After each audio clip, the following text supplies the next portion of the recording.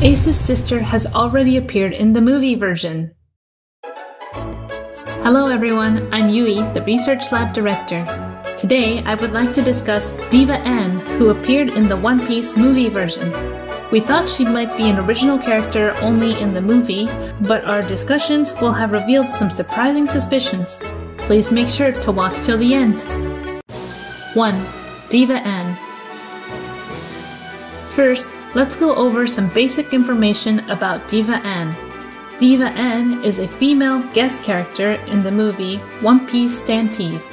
She has the ability of Vision Fruit, a fruit that allows one to make illusions of things they have touched and can even copy the abilities of other people's devil fruits, although the effect is only temporary.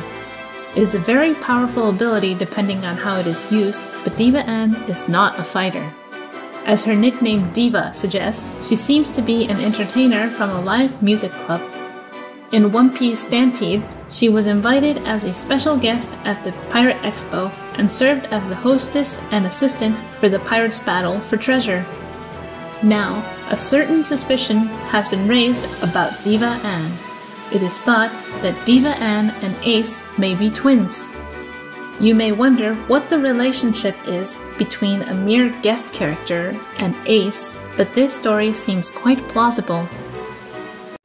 2. Anne and Ace. Portgas D kept Ace in her womb for 20 months, protecting the child from the world government, which wanted to end Roger's lineage. As the true mother of Ace, she said, "I intended to name my child Anne for a girl and Ace for a boy." As you all know, the name Ace was chosen because the baby was a boy, but it's the line, "Anne if it's a girl," that caught my attention. The name that was on the short list matches the name of Diva Anne.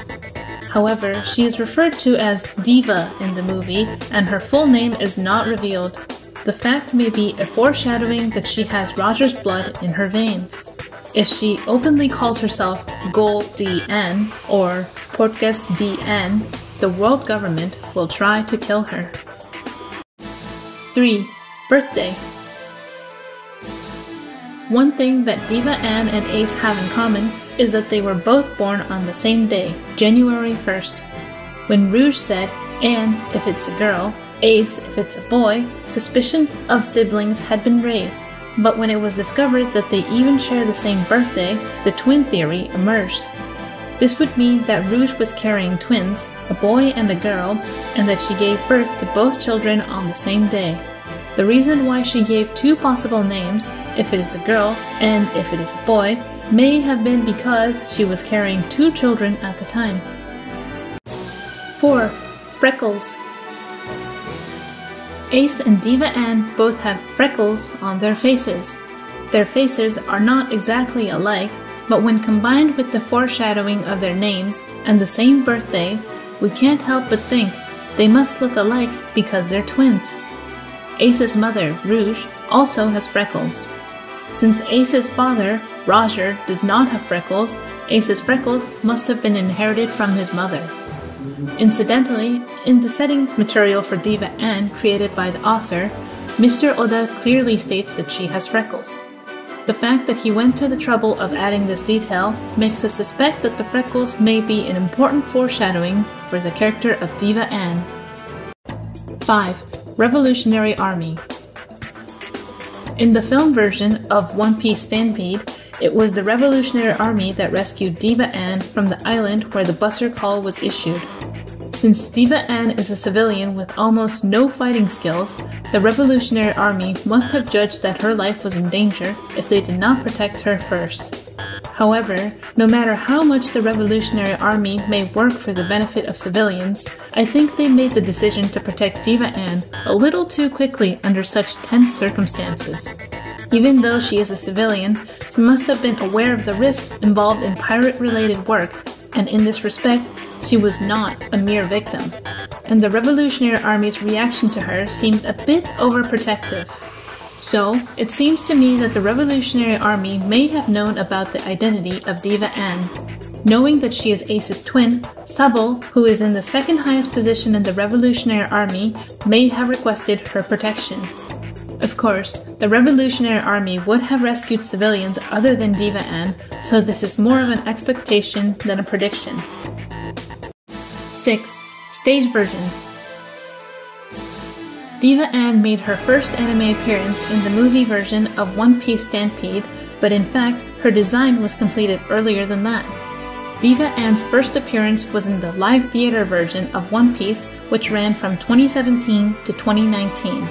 She was a guest character for the show for the One Piece live attraction event at Tokyo One Piece Tower. While it is not uncommon for characters directly designed by Mr. Oda to appear on the live-action stage as well, it is extremely rare for a character to be re-imported from the live-action stage version to the movie version. I may be reading a bit too much into this, but Diva Ann seems to be getting a special treatment that is a bit over the top for a live-action only character. 7. Materializing Ace. At the climax of the One Piece Stampede movie, Diva Ann, who is protected by the Revolutionary Army, uses her Vision Fruit ability to help the Straw Hat Pirates escape. The scene where Sabo shows her Ace's wanted poster and says to her, "Can you make this guy?" and Diva Ann creates Ace's illusion is quite memorable. The scene where Ace and Sabo simultaneously unleash their Fire Fist to create a path of flames on the sea and allow the pirates to escape was quite moving. However, when you think about it, I can't help but feel that Sabo could have done it alone if he just wanted to create a path of flames. I think Sabo can shoot Fist with plenty of power to spare, but the reason why they made Diva Ann create Ace's illusion may have been a hint at the relationship between her and Ace. Incidentally, Diva Ann also created Ace's illusion in the live-action stage version of One Piece live attraction. In other words, the ability of Vision Fruit is based on the premise of producing the illusion of Ace from the beginning. 8. Place of origin.